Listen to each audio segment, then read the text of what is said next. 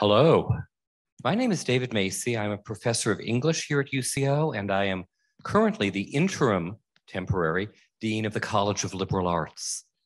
We are exceptionally fortunate today to have as our symposium keynote speaker, Gary K. Wolfe, who is a professor emeritus of humanities at Roosevelt University, and who serves as a reviewer for Locus Magazine and the Chicago Tribune. His reviews have been collected in Soundings, recipient of the BSFA Award in 2006 and a Hugo nominee, in Bearings, a 2011 Hugo nominee, and Sightings, published in 2011. His Evaporating Genres essays on fantastic literature, published by Wesleyan University Press, received the Locus Award in 2012. Dr. Wolfe is the author of The Known and the Unknown, The Iconography of Science Fiction, which received the 1981 Eaton Award, of Harlan Ellison, The Edge of Forever, co-written with Ellen Weil and published in 2002, and of David Lindsay, published in 1982. He has edited American Science Fiction, 9 classic novels of the 1950s, published in 2012, and American Science Fiction, 8 classic novels of the 1960s, published by the Library of America in 2019. Dr. Wolfe received the Pilgrim Award from the Science Fiction Research Association, the Distinguished Scholarship Award from the International Association for the Fantastic in the Arts, and a World Fantasy Award for Criticism. His 24-lecture series, How Great Science Fiction Works, appeared from the Great Courses in 2016. He has received 10 Hugo nominations, 2 for his review collections, and 8 for the Coode Street Podcast, which he has co-hosted with Jonathan Strahan for more than 550 episodes, and which in 2021 won both the Best Fancast Hugo Award and the Ditmar Award, Australia's National Science Fiction Award for the Best Fan Publication. Dr. Wolfe edits the Modern Masters of Science Fiction series of monographs for the University of Illinois Press. He serves on the editorial boards of the Journal of the Fantastic in the Arts and Science Fiction Studies, and he administers the IAFA's annual Crawford Award. He lives in Chicago. Dr. Wolfe's presentation today, as you can see, is titled Asking the Next Question, or The Future as Mosaic. Please join me in welcoming Dr. Wolfe to our campus and to the symposium. Well, thank you very much. I want to warn you that this is going to be in 2 parts, and it's going to be all over the map, literally as well as figuratively. The first part is what I'm calling the future of things. And I'm going to start with a book. Well, on our podcast, we sometimes recommend forthcoming books and get very enthusiastic about them. And a few years ago, we decided, let's start doing a list of books you don't need to read. So the first thing we're talking about today is a book you don't need to read. It's not even very good. But it's interesting because it makes a point that I want to make about the future and about science fiction. A lot of people talk about science fiction predicting the future, and actually, it's pretty lousy at that. But the way it works sometimes makes it look as though it's predicting the future. And what I'm going to try to demonstrate is why these ideas are simply made up of bits of the present. Now, if you look at the cover of this, it's a novel titled Futility, which shows a sinking ship. And that big white thing in the background is supposed to be an iceberg. This should be beginning to look a little bit familiar to you.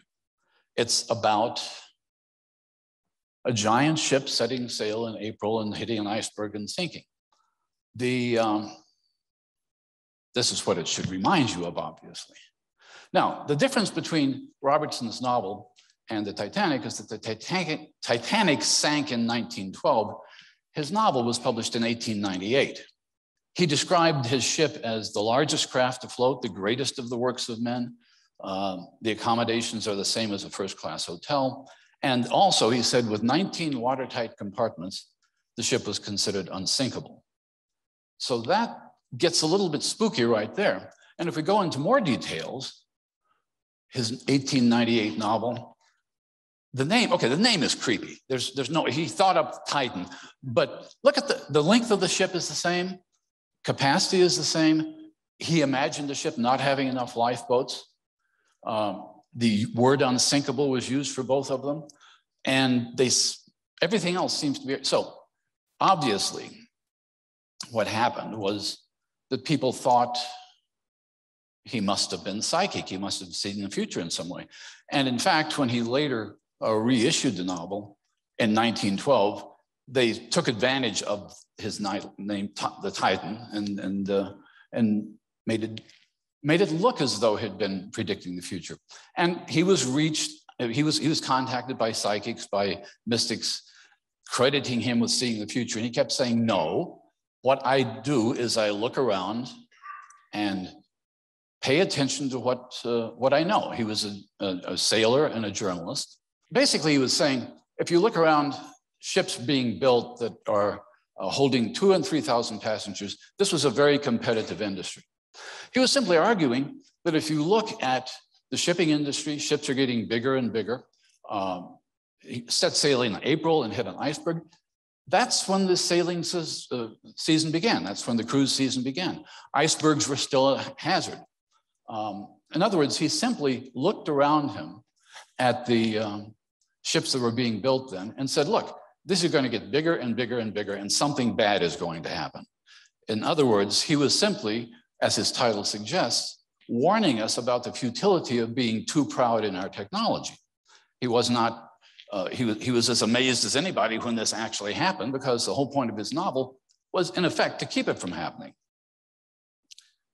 What he was doing was asking questions. And one of the things that I noticed when I was first asked to do this, I went to the website for this symposium, and it says there, we teach our students to ask the right questions. And research usually generates even more questions. I'm actually quoting from your own website. That leads me to this guy, one of the best science fiction writers of the 20th century, Theodore Sturgeon, made asking the next question such a cornerstone of his philosophy that he actually had a pin made of it. And this is his symbol, which he carried around with him. His point was this: every advance this species has ever made, he said, is the result of someone somewhere looking at his world, his neighborhood, his neighbor, his cave, or himself, and asking the next question.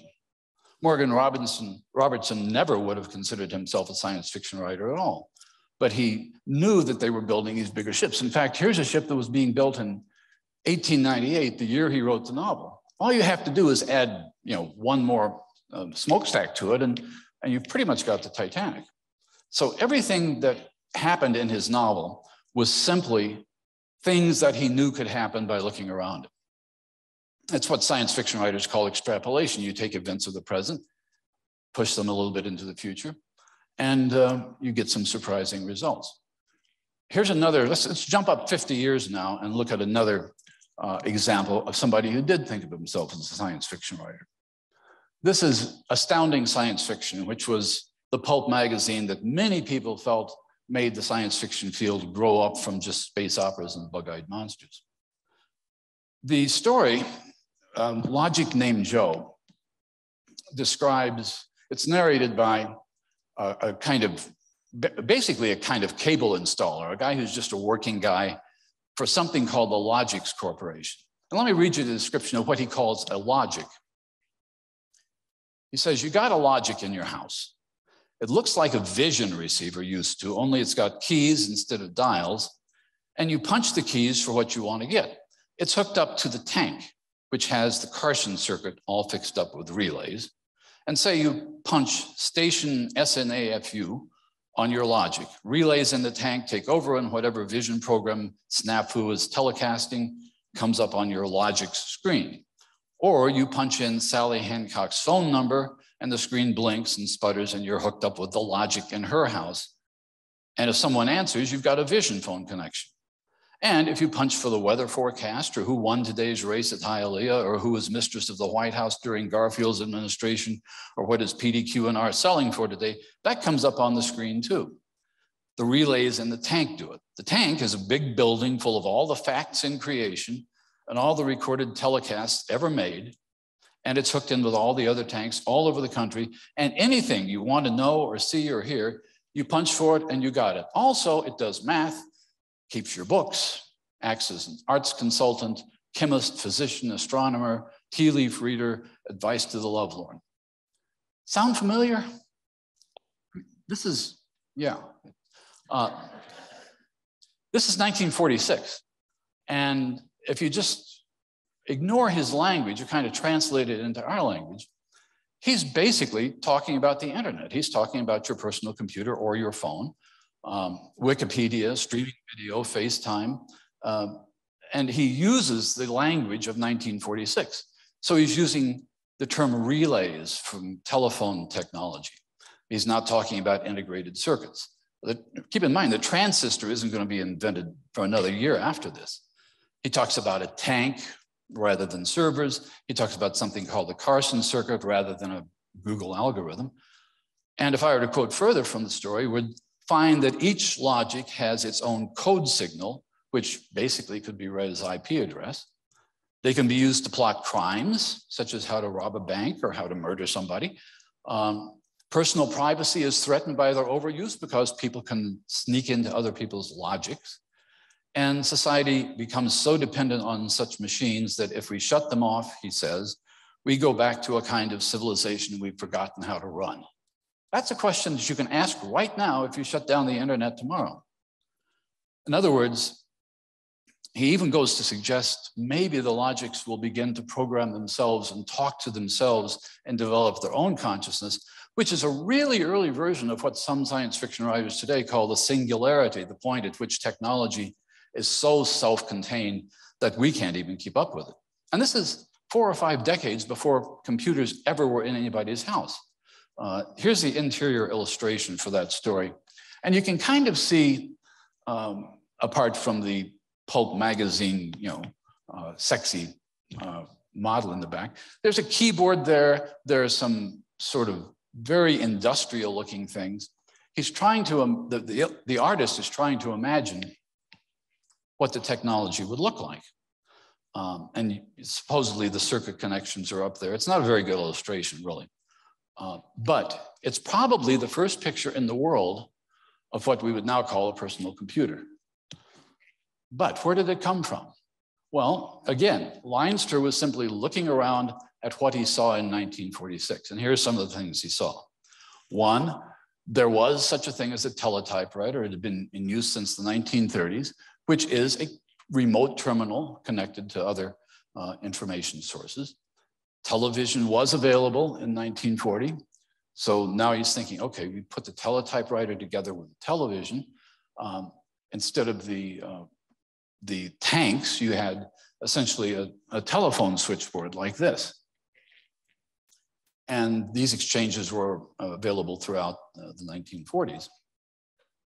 And since he was also something of a tech geek, he was aware of the fact that a computer was being built. In fact, the month before his story appeared, really the first functioning computer, the ENIAC, was introduced. And again, you can see the size of that on either of these slides. It's the first general purpose computer. It's interesting that he put all these things together and said, look, if you have this in one machine in your house, you've basically got, well, to quote him again, when a TV set and an integral calculator and a telephone are added together to make a household gadget that everybody uses, it's very convenient indeed. Everybody has a secretarial service and a filing system and information service, plus entertainment and television, telephone systems as a matter of course. That quotation isn't from his story. That quotation is from a treatment he did for a TV version of his story in the 1950s. And what I think is kind of interesting is that the TV producers passed on the idea. They said, this is just way too far-fetched. It's never going to happen. So they did not make a TV show out of it. The more important questions that Leinster was asking were social questions rather than technological questions. The idea that logics would be a household implement was hardly a new idea. Science fiction in the 30s and 40s, everybody had household robots, for example, and that sort of thing. Everybody was supposed to have family helicopters. Everybody was supposed to have jetpacks. So the idea that consumer products would be the end result of this invention was right. He suspected that kids would go on the logics to try to find out things they weren't supposed to find out. Kids would never go on the internet to find out things they aren't supposed to find out, would they? He thought that people would use them to spy on their neighbors. Even in the 1940s, there were things called party lines where you could actually pick up the phone and listen to other people because they were all on one line. So all of this stuff was social behavior that existed in the 1940s. But Leinster himself didn't follow up with the idea.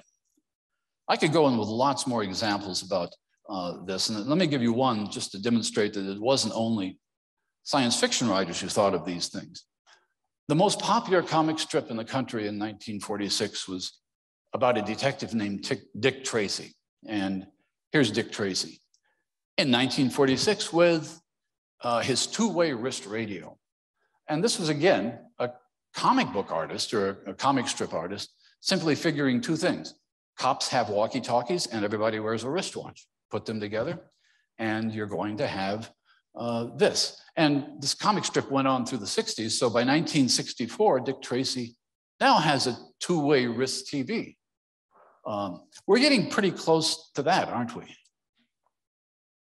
But just to give you an idea of how much imagination is needed to get there, in 1946, nobody had an idea how to make one.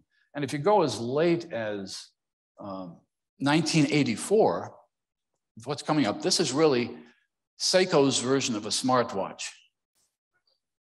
You have no use of your arm whatsoever if you're wearing this thing. And the part to the left looks kind of like a smartwatch, but they, at that point, couldn't imagine how you could operate a computer without a keyboard. This, for some reason, didn't go into mass production. Okay, I'm going to go on to another science fiction writer, a guy named Isaac Asimov, one of the most famous science fiction writers ever. You may have seen the TV adaptation of his Foundation series last year. And he had an interesting way of classifying what he called the gambits of a science fiction story, or for that matter, the gambits of looking to the future in general. And there were three. There were three ways of looking at the future, he said. One is if only, if this goes on, and what if? Now, the Leinster story we just talked about clearly was kind of an if only story. If only we had a way to combine all the computers, telephones, televisions, and information networks into one product, that'd be great. And so he came up with the idea of logic. The other way that we talk about if only are stories that are about things that probably aren't possible, we'd like to think they are. If we could visit other galaxies and join the Galactic Federation, if only we could do that, but we don't know how to do that. If only we could travel in time. Science fiction loves time travel. It probably can't ever happen for all kinds of reasons. The second one, if this goes on, is what Morgan Robertson's futility was. He was basically saying, if you keep building bigger and fancier ships and putting fewer lifeboats on them and assuming that you're invulnerable, something bad is going to happen. But more often, the if this goes on scenario is what you see in dystopian fiction and things like The Handmaid's Tale, and increasingly in environmental fiction. The idea that global warming is, if this goes on, well, you all know what's going to happen if this goes on. For the last 10 years, practically, it's been a convention in science fiction stories to refer to the Florida archipelago, because nobody can see an easy way to avoid that. The third category is one that is just, I think, random guesses. I think it really isn't based on projecting things into the future, but asking, well, what if we were invaded by aliens? There's no reason to think that we're going to be, but it makes a good story. What if a giant asteroid or maybe maybe what if the moon fell into the earth? Has anybody seen this movie called Moonfall? It's good because it sounds to me like the dumbest movie I've ever heard of. But it's possible. So a lot of these disasters, I was watching, what was it? One of those Roland Emmerich movies where neutrinos are heating up the interior of the earth and causing explosions and earthquakes and hurricanes and that sort of thing. It's just guesswork. But that's not really involved in trying to think about the future. It's just saying, what if a Terminator were sent back in time to kill Sarah Connor? It's probably not going to happen. But again, it makes a good story. And it leads me into the second half of this whole talk, which I'm calling the future of people. What's missing from a lot of this technological stuff that I've been talking about is the human factor. And going back to that Theodore Sturgeon ask the next question, I always like to put that together with another question from what I think is one of the 20th century's great novels, Thomas Pynchon's Gravity's Rainbow. And Pynchon was kind of, well, is kind of wacky. Nobody knows much about him. But Gravity's Rainbow is full of, sprinkled with, I should say, what he calls proverbs for paranoids. And one of them is, if they can get you asking the wrong questions, they don't have to worry about the answers, which is worth pondering, especially when you are talking about asking the next question. So we've been talking about the future of things, smartwatches, ships, computers, and we could probably go on through all these devices and so forth and so on. In fact, I'm going to give you some more examples, but this time paying attention not only to the machines we're looking at, but to who's using them. Here, for example, is a 1930s version of a video phone. And as you can see, it looks like a telephone with some kind of a screen attached to it, but look at the people, the guy in the background serving drinks to them. Here's another one. Here's what I'm assuming, this is from the 1940s, and I'm assuming this is their version of the home shopping network. And here's a 1950s idea of what, Uber Eats, DoorDash, something like that. But what do these three pictures have in common from three different decades? If we look at the people in them, we're seeing, oh, here's another one. I forgot to mention this. A 1960s version of what a self-driving car would look like, which is kind of attractive. But what I'm calling attention to now are the people in these pictures. And this is the 4 previous slides we've looked at. And what do these people all have in common? With the exception of those people in the upper left-hand wearing what appear to be earphones and, I don't know, swim caps or something like that. It's pretty much a white middle-class future. Everybody pretty much looks the same. They don't even seem to have updated their clothing, again, except for the people in the upper left. This person in 1960, they're all wearing outfits of their period. This raises the question, not just what the future is like, but who gets to live in this future? Whose future is it? How do you get to be part of the future? And this is something that carries over into science fiction movies, and it carries over not just to individual people, but geography. Like, where does the future happen? Let's look at some science fiction movies for a minute. Here's a 1951 movie called The Day the Earth Stood Still. And it was remade with Keanu Reeves, but and I could use the Keanu Reeves thing because in both the Keanu Reeves version and this original version, the flying saucer lands in Washington, D.C. A few years later, cheapy movie, if you might catch it late, it's called Earth versus the Flying Saucers. Guess where the flying saucer is? And if we jump ahead to 1996, we get Independence Day, and the White House gets it. Or for that matter, another one you can find probably somewhere, I've never even seen it, called Alien Invasion, which apparently was an attempt to rip off Independence Day. My question is this: what do all these aliens have against Washington, D.C.? Or New York or London or whatever it is? Why does the future only happen in major cities in the United States or sometimes in London, sometimes in England? But for several decades now, our ideas about the future have been governed by the future of things more than the future of people. And science fiction writers have been guilty of offering a vision that looks mostly American, mostly white, mostly middle class. And what this means is that we export these ideas of the future around the world, and we kind of leave the people in other parts of the world to find ways of fitting into our vision. I'm going to come up to the next one, but let me explain what this next one is first.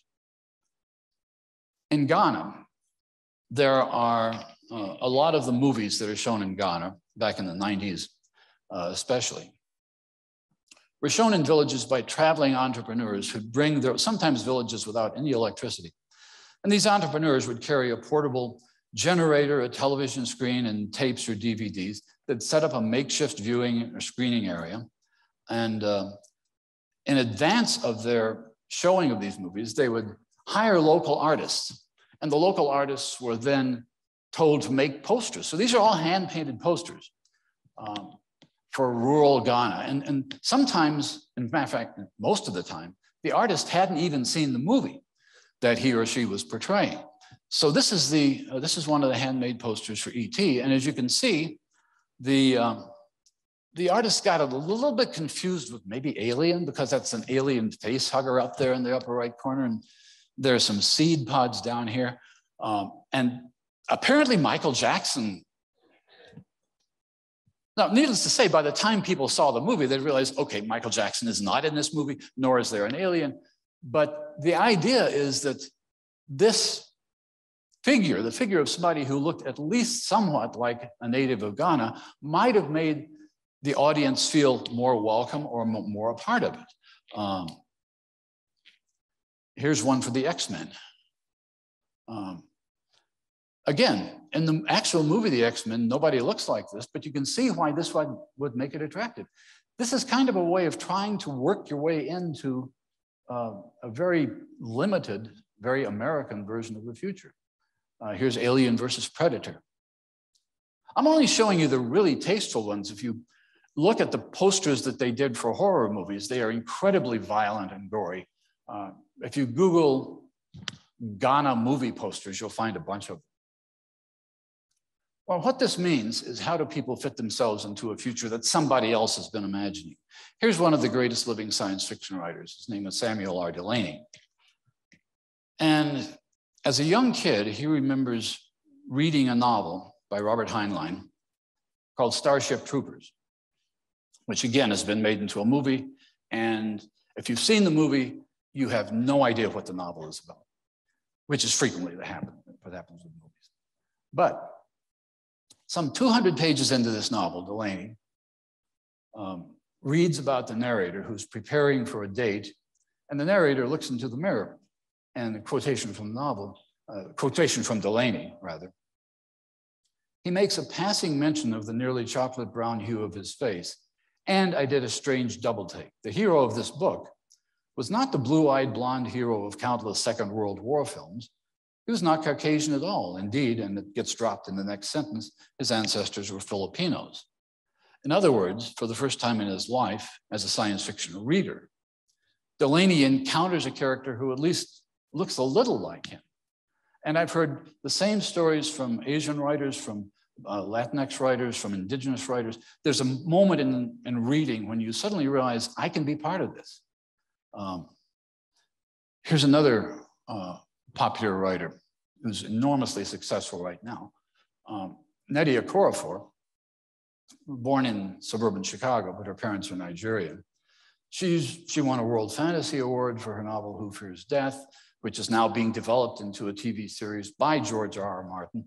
She's writing, I think she's writing the TV adaptation of Octavia Butler's Kindred right now. But she talks about walking into her local comic book shop in the 1980s.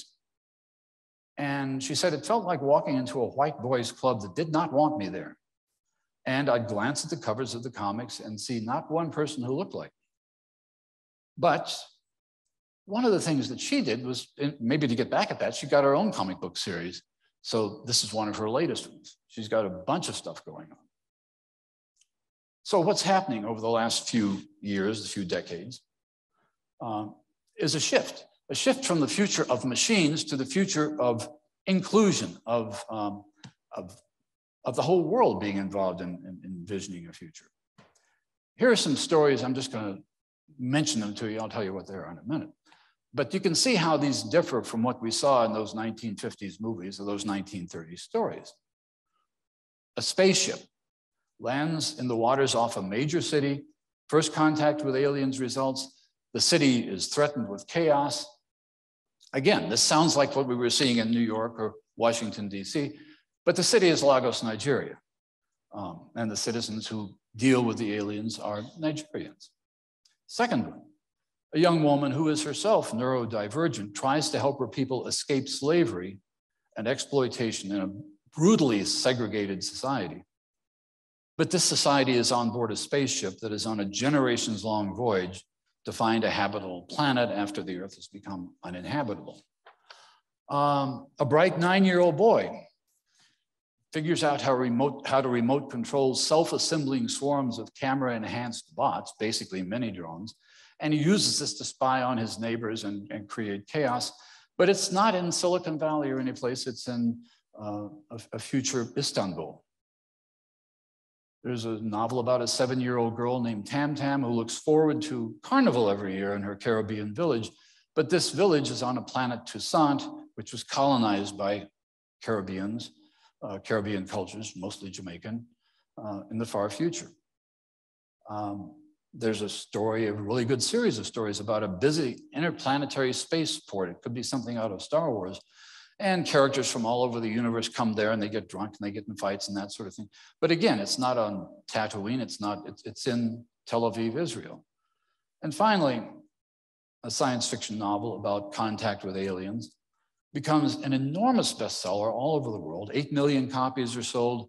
The author becomes a media celebrity in his home country to the extent that hundreds of homemade TikTok-style videos show up on the internet dramatizing scenes from his novel. The novel becomes the first non-English work to win a Hugo Award. And it's going to be, as a matter of fact, it's going to be a Netflix series this fall. That novel is called, well, let me go back to the next one. The one down here, it's called The Three-Body Problem by a Chinese writer named Cixin Liu. So you can watch out for that on Netflix. It may be good, I don't know. I think they frequently mess these things up. But these are the novels I was talking about. The upper left is Nnedi Okorafor's novel Lagoon, aliens arriving in Lagos. Rivers Solomon, who is a non-binary neuroatypical writer, wrote An Unkindness of Ghost about the Generation Starship. The Dervish House is Future Istanbul by Ian MacDonald. The far future planet Toussaint is Jamaican, Canadian, American writer Nalo Hopkinson called Midnight Robber. And the Israeli-born Lavi Tidar wrote Central Station in Tel Aviv. In other words, the future is now all over the world. It's, I think, a very encouraging development. I want to leave some time for some questions afterwards. But to give an example of how diversified things have become, here are some recent anthologies that I've read and reviewed. And as you can see, 20 years ago, none of these books would have existed. Again, well, actually 20 years ago, the one on the upper left, that's an anthology of African-American science fiction and fantasy put together by Cherie Thomas about 20 years ago exactly. And going back to the early 20th century. Second one from the left on the top, Cosmos Latinos, Latin American science fiction. Then the Golank's book of South Asian science fiction from Pakistan, India, Sri Lanka, Nepal. The one over here called Ready-Made Bodhisvata is all South Korean science fiction. And if you don't think South Korea is taking over the science fiction world, look at almost anything that shows up on your Netflix queue. not only are they doing really good zombie movies, but they've got some very well-made, well-thought-out science fiction stories. Synopticon is contemporary Chinese science fiction. Africa Risen is an anthology that isn't even out yet by Ogenechawe Donalik-Peki of current African science fiction. The one next to it is African science fiction. And the one finally, the lower left, is Israeli science fiction. So in other words, what we're starting to do is think about the future in terms of people. The furniture of science fiction, the machines, the computers, the robots, the spaceships, we're getting more sophisticated about what they look like, but basically that furniture is the same it's been for 100 years. What's changed is the people who are now participating in the future, who are creating the future. And what I'm thinking I'm thinking this is a good thing.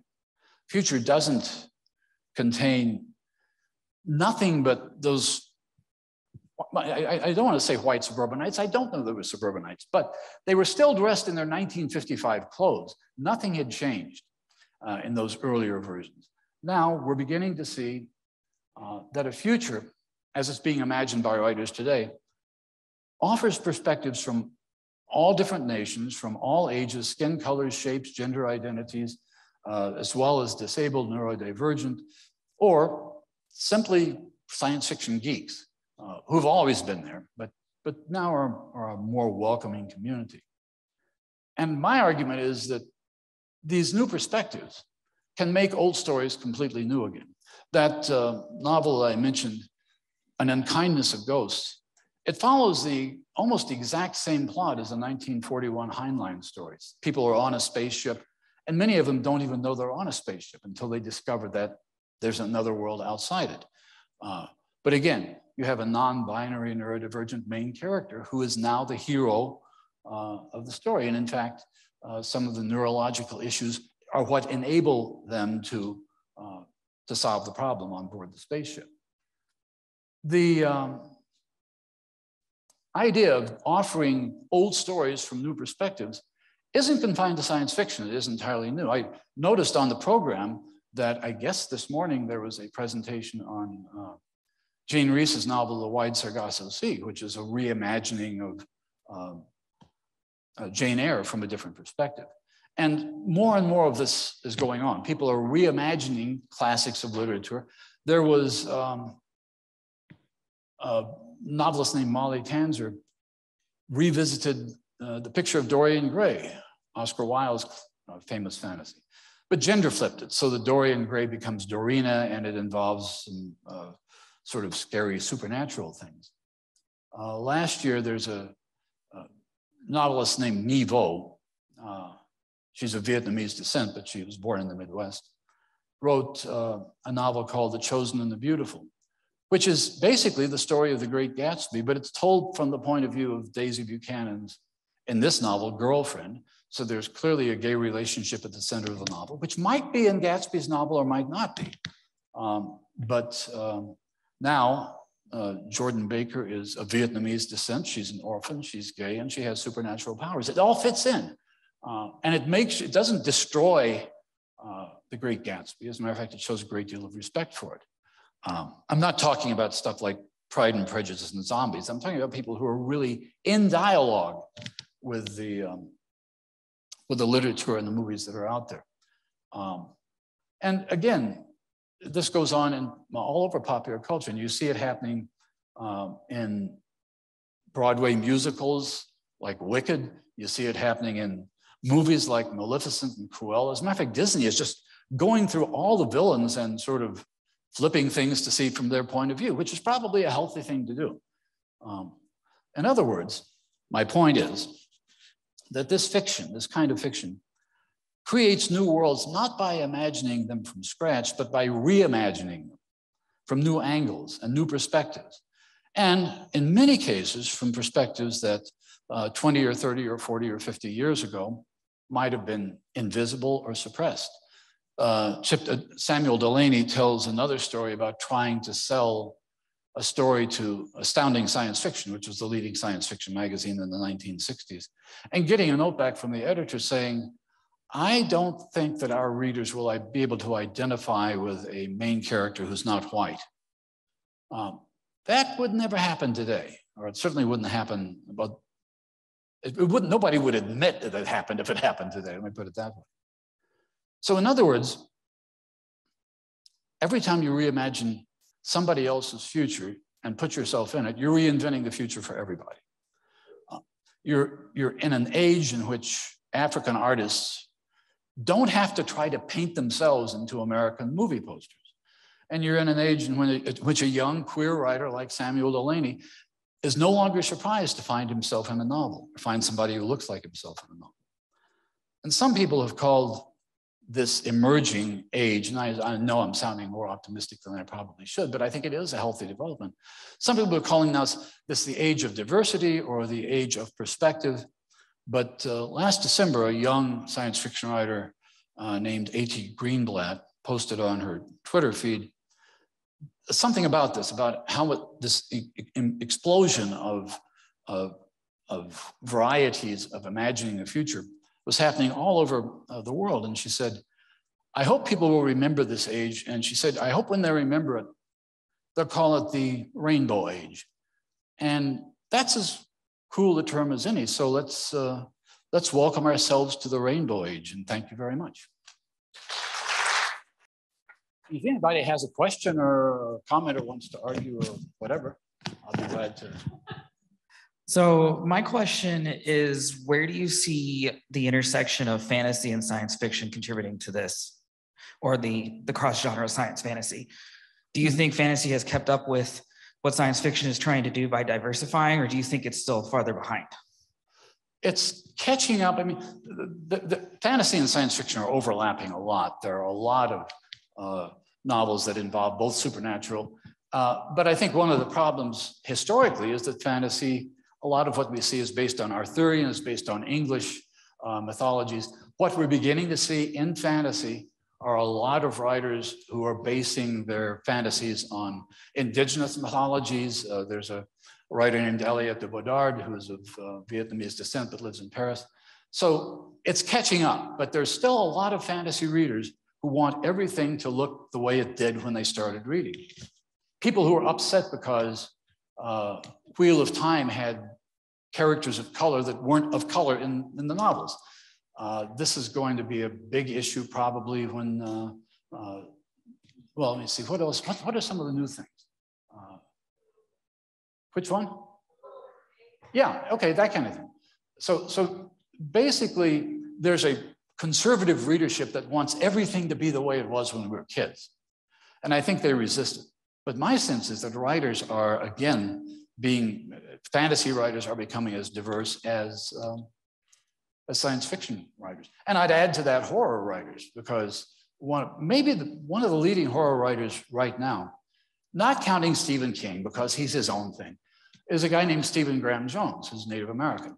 And he's really good. And his horror looks different. Some of it's pretty gruesome, but it looks different. And it feels like a new kind of world. That's a very good question. Thank you. Hi, thanks. I really enjoyed the talk.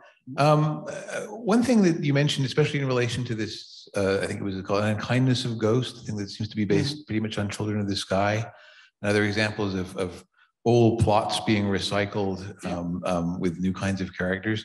Do you worry that that might ultimately have a bit of a stultifying effect in the same way that having all these white folks back in the 50s doing all the fun stuff eventually got a little bit old? Do you worry that there'll be the same kind of conservatism about plot as we start to introduce new protagonists and heroes into stories? Stultifying to whom, though? Ultimately, everybody, I suppose. Well, I mean, it's certainly true. If you do nothing but recycle old stories, you're going to end up with kind of a vicious circle. Nothing new comes out. I've not looked at some of the radical hard science fiction that is out there, for example, that deals with the idea of what happens if, if we can simply be, we can't travel at the speed of light, but if we could download ourselves into a radio wave of some sort, we could. So there's a lot of radical thinking and what is sometimes termed as post-human science fiction.